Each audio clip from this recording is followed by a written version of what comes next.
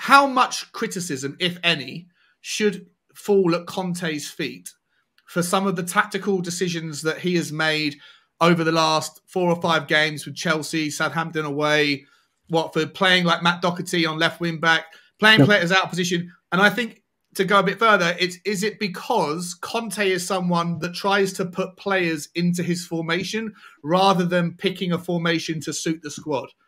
And so if you agree with that or don't agree with that, do you allocate any of the frustrations that we feel right now, especially after the Southampton game? Is any part of that Conte's fault? If so, how much? And we'll start with Brian and then we can go to Cooper and Ben. So, like I said when I came on before, or when I was talking earlier about when he did this at Chelsea, he's got to take some of the responsibility. Listen, just because we've got the most elite manager that we could possibly, in our wildest dreams, attempt to approach and get, he's there to do a job. He is there to do a job, and he very, very quickly realised with 5 minutes. Okay, thank you for my 5-minute warning. Thank you. There you go. I've had the 5-minute warning. God, nice. No, nice. Mate, basically, my parents were meant to have Shabbat dinner last night, but they went out for a late lunch, so they didn't do it. So I've got Shabbat roast chicken, roast potatoes, and my mum makes the best roast potatoes in the world. So, and that's not on that one. I'll fight. Mate, it's not. Believe me, anyone that tries these agree. Believe me. So getting back to the question at hand. Conte, listen, people know I will give Levy any criticism I can find, whether he tied his shoes on wrong or anything I can blame on Levy, I will blame him. But I am not just tunnel vision, let's blame Levy, let's blame Levy, let's blame Levy. Conte has to take some responsibility. Now, the responsibility kind of gets lifted a bit because he hasn't been back with what he needed. And I use the example of Ashley Young at Inter Milan. He needed a left wing back to sort a left wing back issue.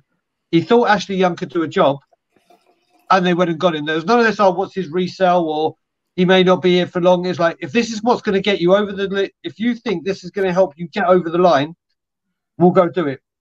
And in that sense, I don't think he's been backed correctly. Okay. Listen, the position we've needed, and I know the right back is getting spoken ahead of a lot. We have basically degraded every time we've bought a right back since Kyle Walker left. Yeah. And this has been allowed to happen. That's no fault of the manager. That's recruitment and the person signing the checks. And I honestly thought when he started playing Doherty at left back, I thought surely that's a cry to the board saying, listen, I need help in this position, which wasn't picked up on. Now, you can't blame him for having to play players out of position if the squad depth isn't as deep as one would like. Oh my God, I just used one. How posh am I going? Jesus Christ. You're about to have a roast dinner. You've got to go and get your table manners up and you start by... I'm sorry, Sean. Shabbos dinners are the least posh events ever. There's just insults thrown all over. There's chairs thrown. Everyone calls each other and swat. Maybe you need to take this with you.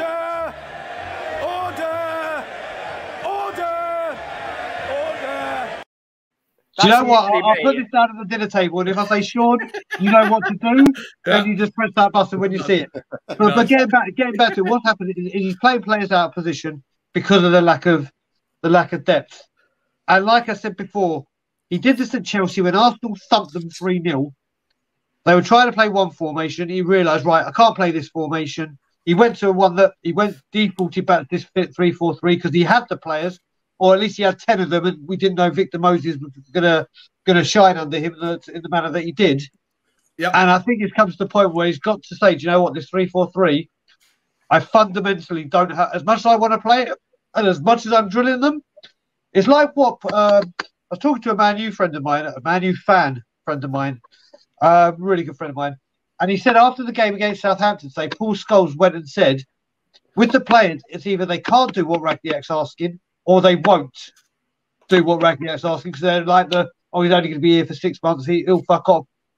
And I think we've got a bit of that not with Conte because they know he's here, but I mean with the system. They either can't do it or they won't do it. And if that's happening all the time, especially while top 4 is still mathematically an extreme possibility, he's got to say, right, I just can't trust the players in this formation. I need to play a formation where I can trust them.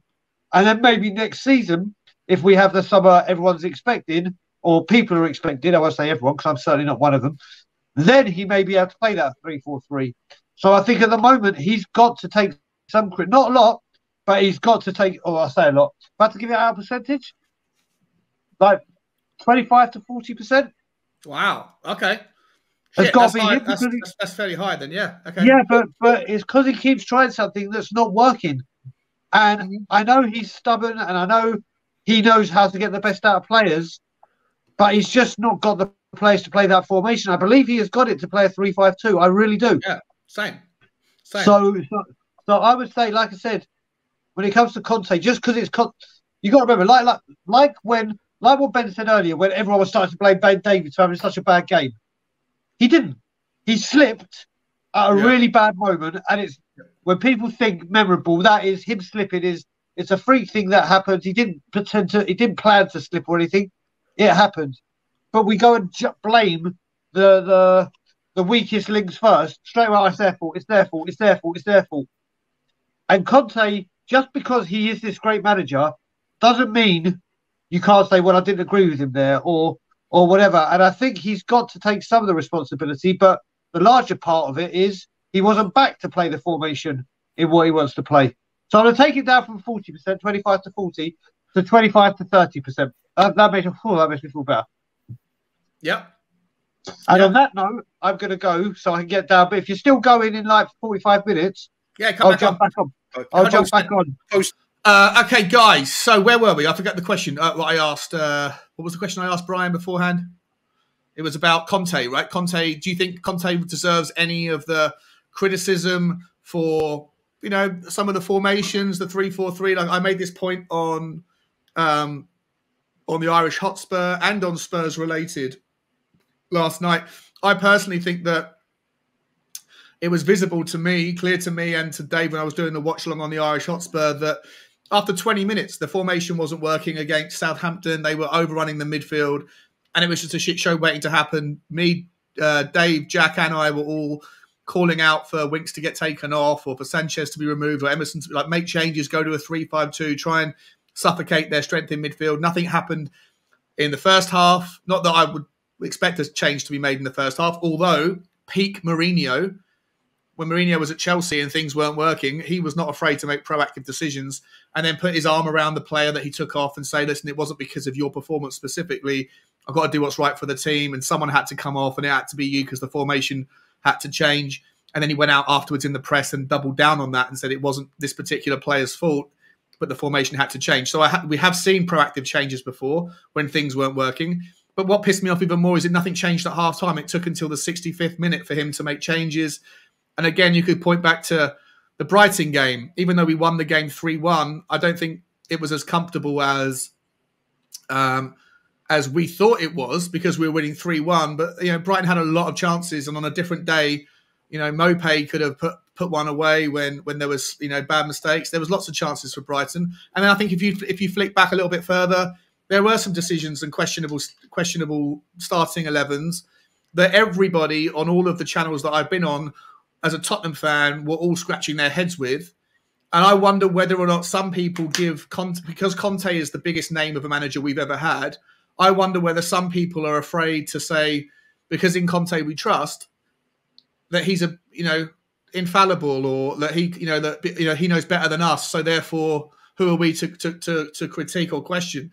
I'm not someone who goes with that vibe. I think that you can critique, you can analyze, evaluate, and review what the decisions were. And I don't think they've all been fantastic. How do you guys feel about Conte? Is he someone that fits the players into a formation when he should fit the formation around the players? What are your thoughts? Kuva, we'll start with you and then come to Ben. Personally, I think Conte's not afraid to first back the players he's got a bit of trust in. So, like, keeping Winks on the pitch, even when things are not going well, because this season he's got a realisation that he's not going to be challenging for the league. It's unlikely we're going to win a cup. We've got an outside chance of it, but he's not going to be looking at it as a realistic objective this season. So he's got to find out all he can about these players. Sometimes that means you've got to keep them on when the going is rough. You've got to see if they can drag something out of it. Drag something out of each other. I mean, even Tim Sherwood made a point about this. Players having to drag something out of each other at times. bit of character. What is there left in the locker when the going's tough? You can't find out that if you always substitute them the moment the form dips. Sometimes you've got to leave them on for a bit and find out what they can do for the 90 minutes. Yep. Obviously, it got to a point where he just thinks enough's enough. Bensingham's got to come on now. Yep. But I do think Conte's not got a problem with changing things up, doing unpopular things. Like Stephen Bergwijn, he's probably looked at him at wing back. He probably has, and he's decided no. I do see him as the backup striker. I do see him as the one that comes on, can grab a couple of goals out of nowhere. In some ways, you could say that's vindicated. He's done that. Now, with blaming him, I think you blame him if he's assembled a squad he wants. At the moment, it's still remnants of previous days, isn't it? So he's trying out things. He's not afraid to experiment. He's getting to know the players, what they have in terms of character and ability and adaptability. And you just can't do that overnight. So there's going to be a little bit more playing around before the end of the season. I can't see any other way around it. How are you going to find out if somebody can play in a new role if you don't play them in that new role? There's going to be more hurdles to get over. We're going to fall a couple of times. It's squeaky bum time whether we make top four or not. We're still in the FA Cup. It could be a good season out of nothing, or we could be in for a bit of a disappointment. The fact is, it was a really big rebuild job going on, and Conte's at the beginning of it, not halfway through. Mm-hmm. All right, Ben, just appreciate that, Cooper. Great points well made, mate. Ben, Conte, does he deserve criticism for the decisions he's making? What's your thoughts? I mean, the reason you get a man, you've got to criticise everything, because if you stop criticising and Conte is given free rein to do what he wants, it's a real problem, and it shows. As much as we like blind delusion, people get it wrong. People make mistakes. Even the best people at what they do make mistakes sometimes. And I felt that we should have gone 3-5-2 against Southampton just to suffocate that midfield. But it could have got on another day. Maybe the players wouldn't have played badly and we'd have won that game, because at one point we were 2-1 up. Then it all just fell away. I know it was probably against the run of play, of course, but another day we might have won that game or got a point out of it. So every manager gets it wrong, and he's a fledgling into this Tottenham career. He hasn't got the players he needs to do a proper run. So yeah, we can criticise a bad, because every single player played poorly that game, but the real time to criticise Conte is after the summer, when he's got his team that he thinks he physically needs. Or, that's the time to really criticise him. Because at this moment, he's still trying to work things out with some of the terrible players he's got in that team. Yeah. Yeah. Okay. Yeah. Like I say, my take on it, I personally think he is... He's the best we've ever had, but I think that I'll scratch my head with some of the decisions. I know it's not tough. He's got a squad that a couple of injuries come along, and like they have since the end of the transfer window. Skippy's out, Dyer's out. Suddenly we look threadbare in midfield. Suddenly we have the same problems in defence. Although we have Dyer out, like we swapped Dyer and Romero for who's on the injury table. But I do think you have to factor in injuries throughout the season. But I think injuries are going to dictate our success or failure more than any other club, because with the exception maybe of Arsenal, we are someone whose first 11 is very strong. But as soon as you get a couple of niggles to any of the key positions or players, then we have about as much depth as a kiddie pool, right? And it's terrible. But I do think that Conte's, like I say, I think he needs to be a bit more flexible. He has a bit more flexibility of thought. But who am I? I'm just an idiot on a channel who keeps making mistakes. With everything that I've done today, with everything. I think another thing to always consider as well. It's the old cliche of players have got to earn their place on the training pitch. And with the likes of Winks, you've got to think the amount of games he's had over the years, he must be doing that. He must be convincing managers in training that he's up for the role. Yeah. And if you keep doing that on the week in, week out, every day you're working with them, you getting the trust of your manager, so he's going to pick you. I can see it's kind of been the downfall of Pochettino with Dele Alli. Perhaps Winks is a downfall of many a manager.